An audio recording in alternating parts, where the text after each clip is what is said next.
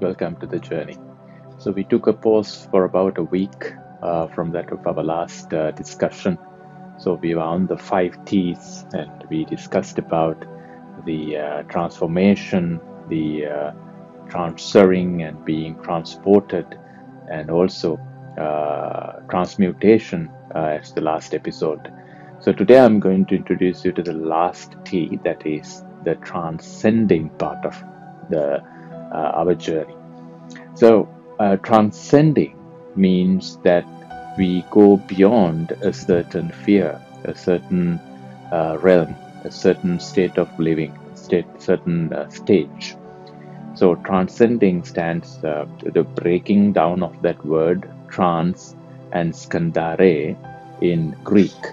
It means, trans means to go beyond or climb, and skandare is to say that to climb over.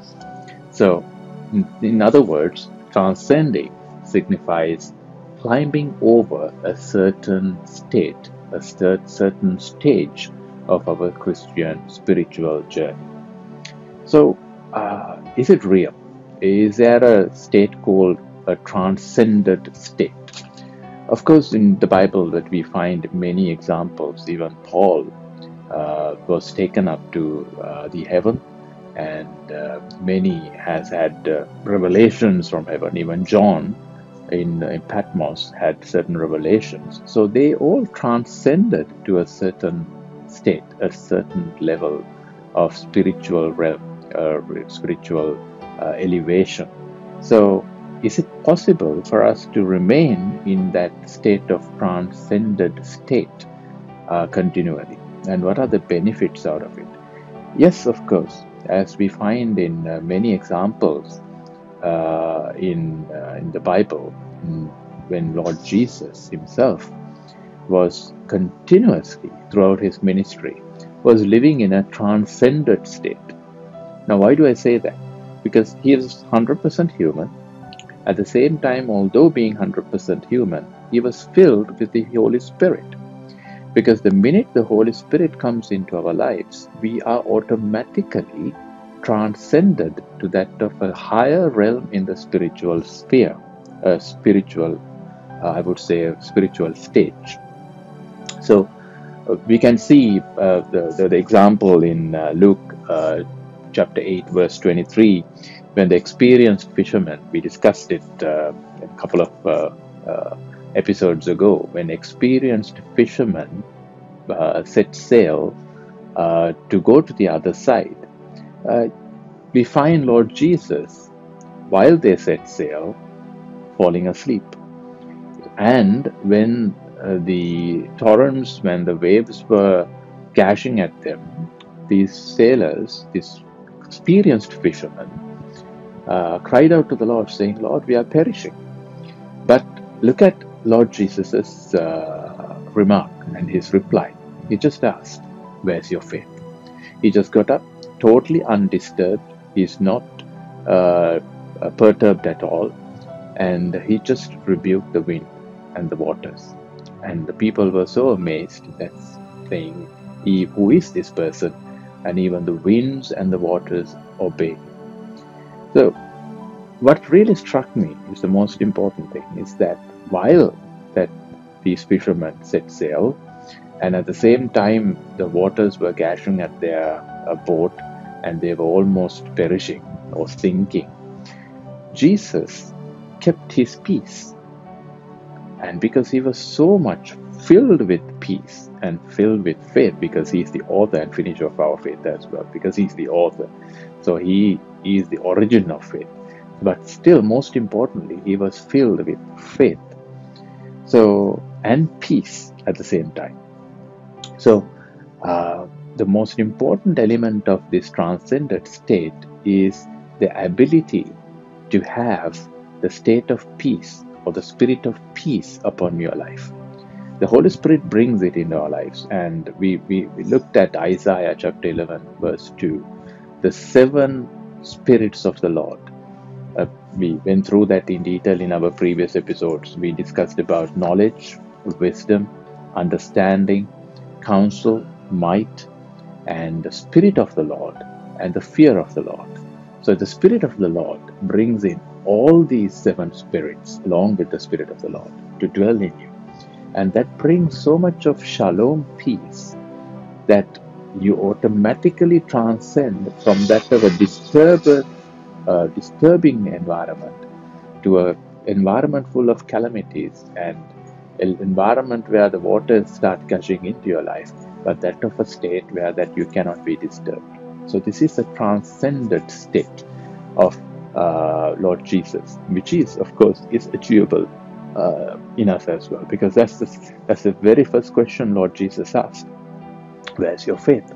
So if we have enough faith, and if we have enough confidence in our Lord's Holy Spirit, and if we totally depend on Him and continuously renew our mind, as Romans chapter 12 verse 2 says, that we will continuously be able to retain and maintain the state of transcendent state with full of peace and harmony with the Holy Spirit. So that brings so much of so many answers to most of the questions and the disturbances and the turbulence that we face in our lives.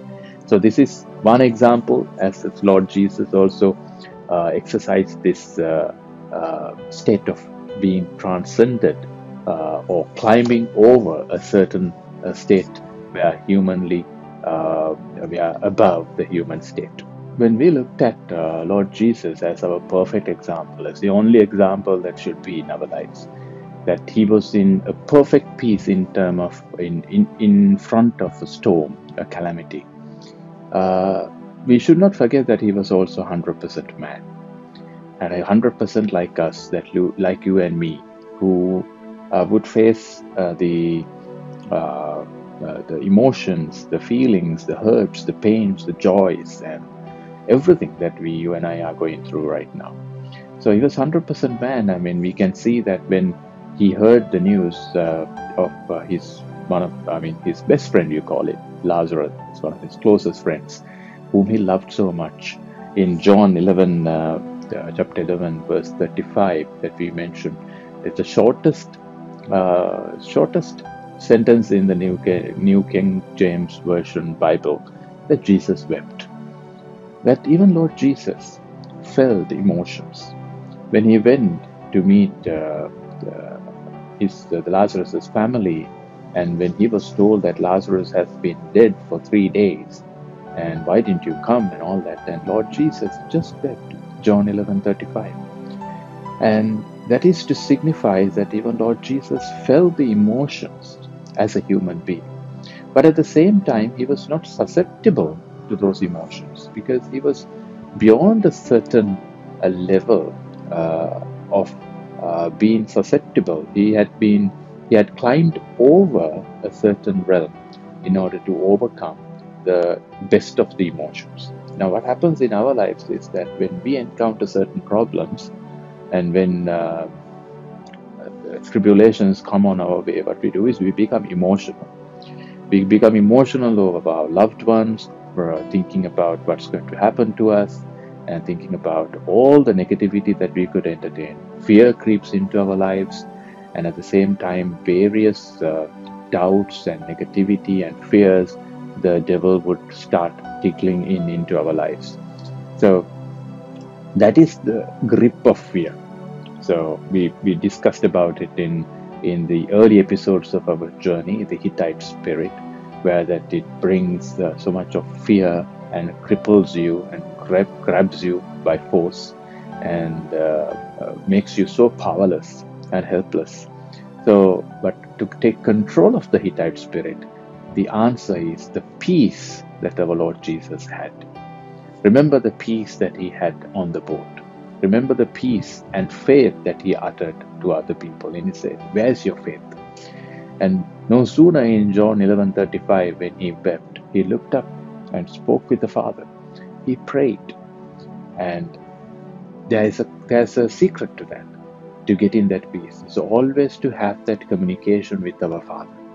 Always to have that link with the Holy Spirit, connectivity with our Lord Jesus. That is to draw and to be connected to the source of faith, source of peace, and source of faith, so that we can be continuously replenished and pumped in with peace and faith all the time in our lives. So there you go. We discussed, we looked at in Lazarus's example how Lord Jesus was also vulnerable as a human being to emotions, but he overcame those emotions with great peace and of the confidence that he had of the Father and the confidence of the Holy Spirit, that we can also achieve the same result and the same state of being in a transcendent state from that of the state that we normally operate in our day-to-day lives. So once again, I would like to quote a very famous and a very I quoted this many times, Romans 12:2, book of Romans, chapter 12, verse 2. Paul reminds us the importance of renewing our mind all the time, and to continuously, on a daily basis, to die to our flesh and to renew our mind. So what do we renew our mind with? Our renewal of our mind should be on the hope of our Lord. A renewal of the mind in Greek talks about a certain metamorphosis. A metamorphosis. So in Greek, that's the word of renewal of mind. So meta here is to go beyond a certain level, quite similar to the Latin trans and scandare, climb over a certain state. So meta means metaphysical, a certain state which is beyond the physical state that we live in right now. So this is the same transcending element, or this transcending state that we are talking about of a Christian journey. So in this state, there's so much of peace, and the state is maintained by faith, as we mentioned, and the fuel of transportation is faith. And in this state, peace is the most important thing, because the Lord Jesus continuously says, "Peace be upon you." And whenever the Jews meet each other and greet each other, when they depart, they say shalom and shalom, shalom. It's a peace that I leave with you, Lord Jesus says. Peace, initially. So it's the state of peace which brings you to that clear, conscious, operating realm of a transcendent state. So we looked at how the state of being transcended from that our normal state can be achieved. That is by maintaining our faith in the Lord. That we looked at it through our transportation part of our last episode, and at the same time, the pinnacle, or else the height of that achievement, is achieving a certain state of peace. So this the state and the height of maintaining our peace,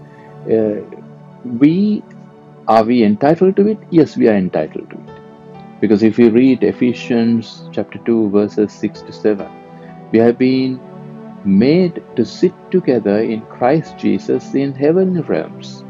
So which means that we have been automatically, as we have accepted our Lord Jesus, and the Holy Spirit comes into our lives, we have been water baptized, and we have confessed our sins, and we have been reformed and renewed within, inside out.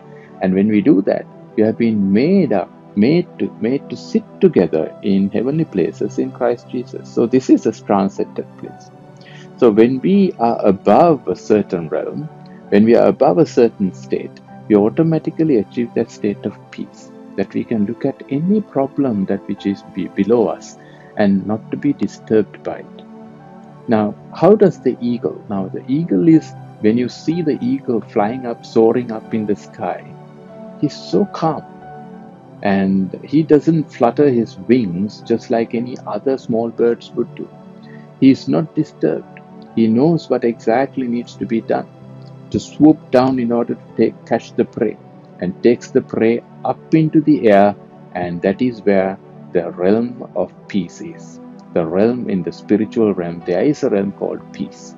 And when you achieve that peace, that whatever happens on the ground and whatever the schemes of attacks the enemy tries to bring on your life, that you will not be disturbed by it, because you will be analyzing, looking at it from the lens of peace and faith.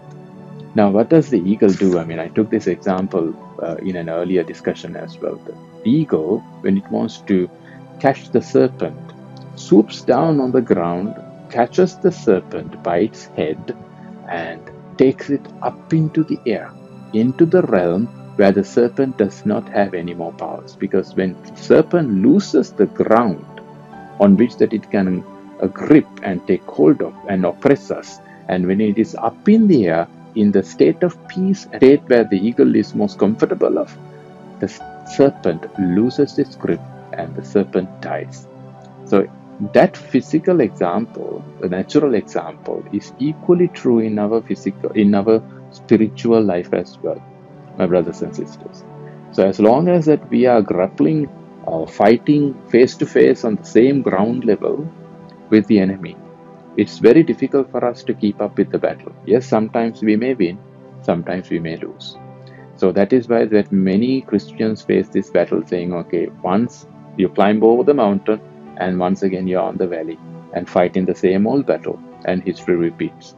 Because if you understand the answer to that question, if we understand that there is a realm, there's an elevation, which is called a transcendent state, which is full of peace, and that is the level that eagles operate.